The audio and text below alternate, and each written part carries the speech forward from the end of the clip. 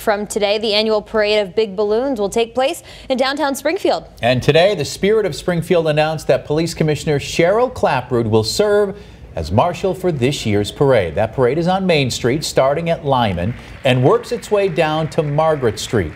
Officials estimate 70,000 people turn out for the parade each year. And be sure to join Western Mass News at the Parade of Big Balloons. I'll be emceeing the event with Brittany Murphy. And keep an eye out for the Western Mass News crew walking the parade route. The event steps off at 11 a.m. Again, it's 1 week from today, so next Friday.